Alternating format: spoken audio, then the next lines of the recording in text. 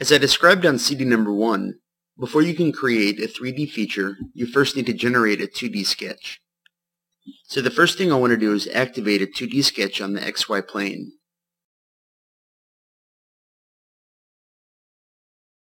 And then I'm going to sketch a rectangular profile that I will use to create my first feature. I will go ahead and apply the 2 dimensions to specify the size of the rectangle.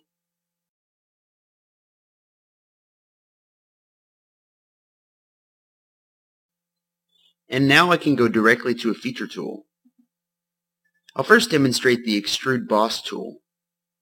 After I select the tool, the Extrude Boss dialog appears, and Sketch 1 is already populating the sketch because I was active in that sketch when I selected the feature button. The next thing I need to do is to select which type of Extrude Boss feature I want to create.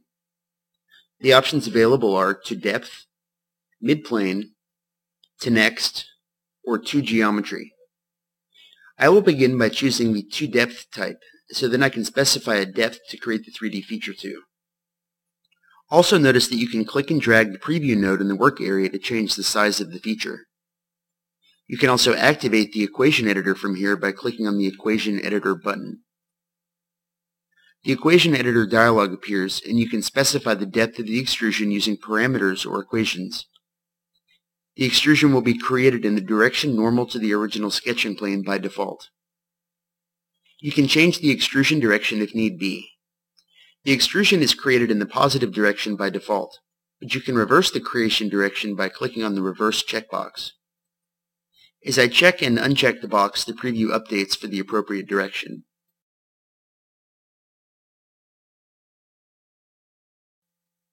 You can also specify a draft angle as you're creating an Extrude Boss feature.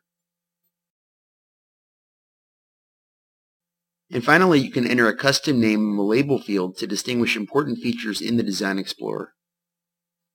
Once I'm finished entering the parameters for this feature, I simply need to click the OK button to create the feature. As you can see, the feature is now created in the work area and is also listed in the features list in the Design Explorer. So as I build features, each feature that I add to the part will be listed in chronological order in the features list.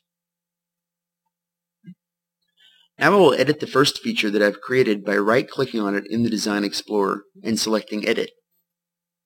This time I'm going to uncheck the Along Normal option, and now I can click in the Select field, which would then allow me to select either an edge or an axis as the direction. I'll specify Axis 2 here, and then click the OK button. Now the sketch profile will be extruded along that axis direction, rather than normal to the working plane. So moving on, I will delete this feature I've created by right-clicking on it and then selecting Delete.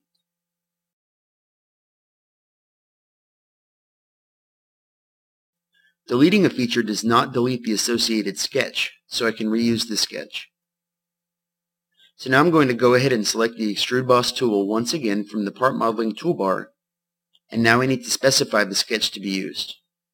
So I'm going to click in the Sketch field to activate it, and then I can go directly to the sketch in the work area and left-click once to select it. Sketch 1 will populate the sketch field now. I could have also selected the sketch from the Design Explorer. To demonstrate this, I've cleared the sketch field, and then I move my cursor over to the sketch in the Design Explorer and left-click once to select it. So again, Sketch 1 now populates the sketch field. And again, the preview of the extrusion is displayed, and I'm going to change the type to a midplane this time around. The midplane type of extrusion creates half of the specified depth on either side of the working plane. As you can see, I've specified a 5-inch depth, and this will place 2.5 inches of geometry on either side of the working plane.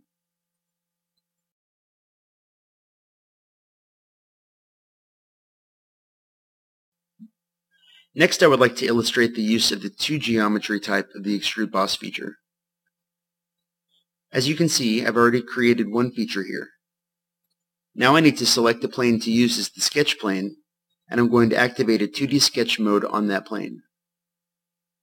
And now I'll just sketch a simple circle, and then I'm going to go ahead and place a measurement on the circle. And I'll make the diameter of the circle 2.5 inches. And then again, I'm going to go directly to the Extrude Boss tool, And for this example, I'm going to select the 2 geometry as the type. This allows me to create geometry up to the target plane or target face. So after selecting 2 geometry from the type list, I need to click in the target field. Once that field becomes active, I can then specify the target by selecting a face on the model or another reference plane. So I've left-clicked on the face here to select the face in the model. I can also enter an offset distance if need be.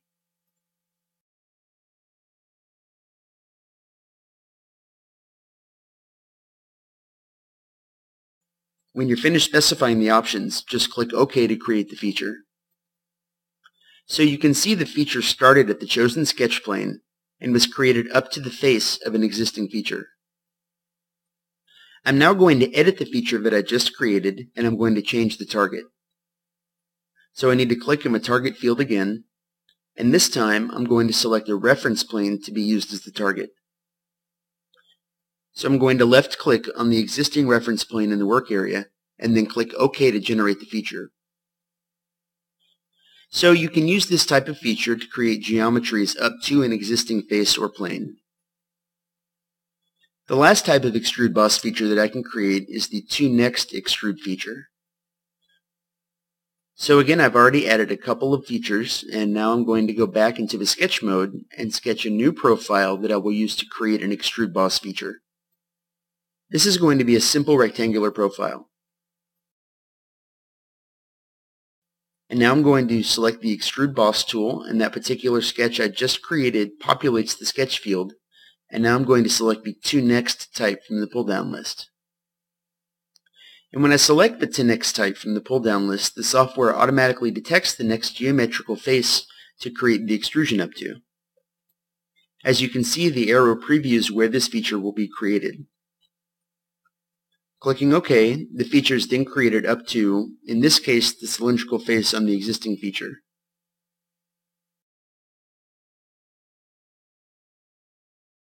You can also reverse the creation of the ToNext feature if you'd like.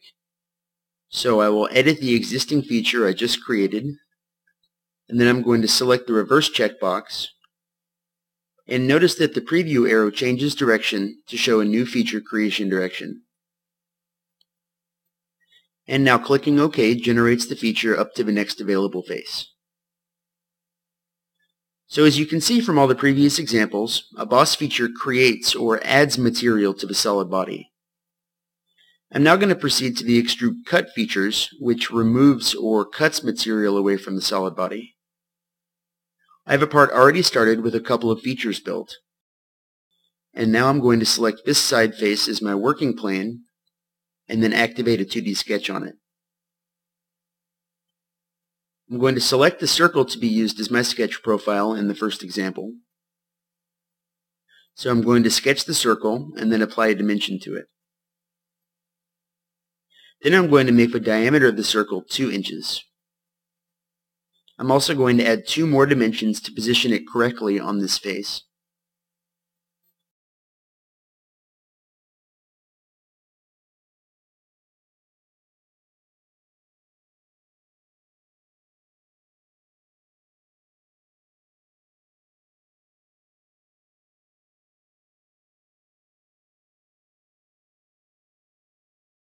Once I've located the circle, I will select the Extrude Cut tool, and the Extrude Cut dialog opens. Since I've chosen the tool directly from the sketch mode, the sketch is already populating the sketch field. Now notice the parameters of the Extrude Cut dialog are exactly the same as the Extrude Boss dialog. So once you learn how to use one, you can easily use the other. The only difference is that this will remove material, whereas the Extrude Boss created material.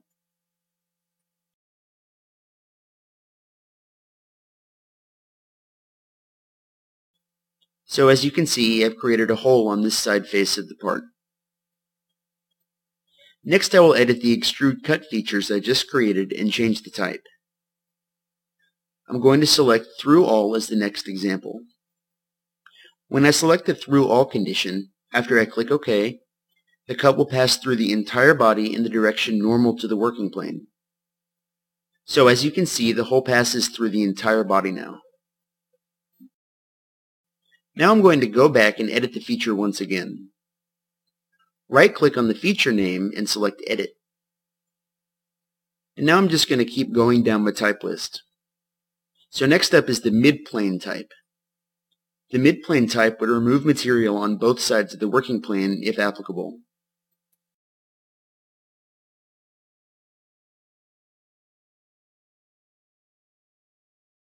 The next option is the to next type of extrude cut, which creates a cut through the next available face on the model. At the next available face, the extrude cut will stop. If the preview arrow is pointing in the wrong direction initially, remember that I can just check the reverse checkbox to reverse the direction. Then click the OK button to create the feature.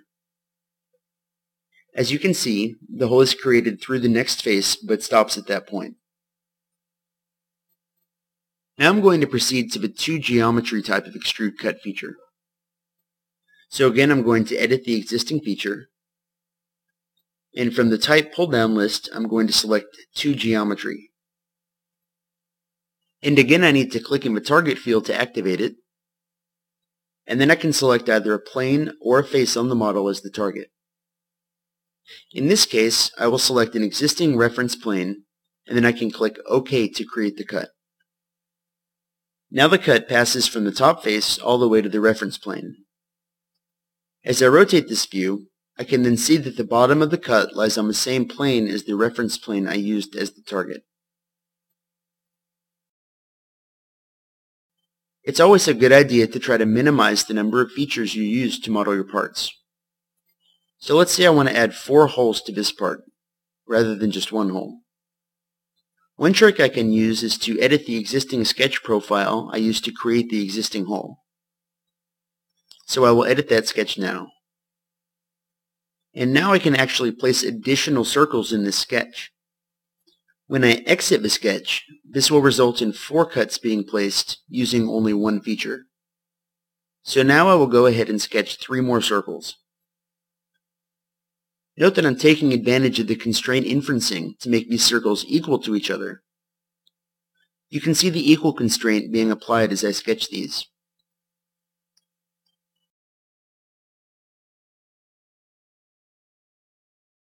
Now I'm going to go ahead and exit sketch mode by toggling the Activate 2D Sketch tool. And once I get out of sketch mode, the geometry is updated for me automatically. And as you can see, we have 4 holes. So I just saved myself the work of creating 3 separate features, and then I can always edit the properties of this feature again if I need to.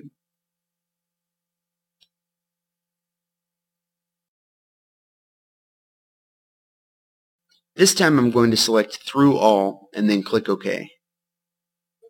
And now I have 4 holes passing through the entire solid body. I want to re-emphasize that you can use either a planar face on your model or a reference plane to sketch on an Alibre Design.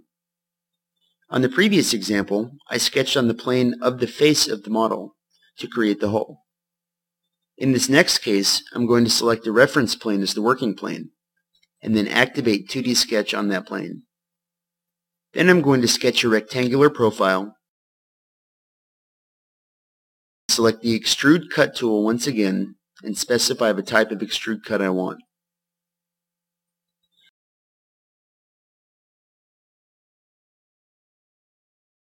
In this particular example, I'm going to use the to next type. I need to select the reverse checkbox to make sure this is going in the correct direction, and then I can click OK. So now I've created this extrude cut from the ZX plane up to the specified face of an existing model. So in summary of what I've discussed in this segment, you can use the Extrude Boss and Extrude Cut feature tools to extrude a 2D sketch profile to either create or remove material in part design. This concludes this segment of the video.